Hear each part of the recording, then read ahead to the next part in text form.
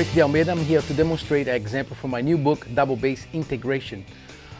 You can find this book on Amazon.com, on the Berklee bookstore, or any music retailer that you can order books from Hal Leonard or Berklee Press.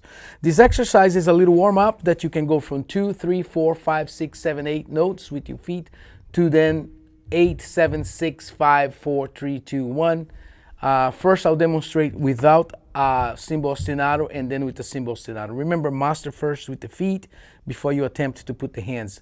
I suggest you first do quarter notes before you go for something a little fancier. So here's the first example without the hi-hat ostinato, and then right after that you hear an example with the hi-hat ostinato. Also, I suggest you play that longer phrases, like 4 bars for each subdivision, and then when you get to the end, double up to an 8.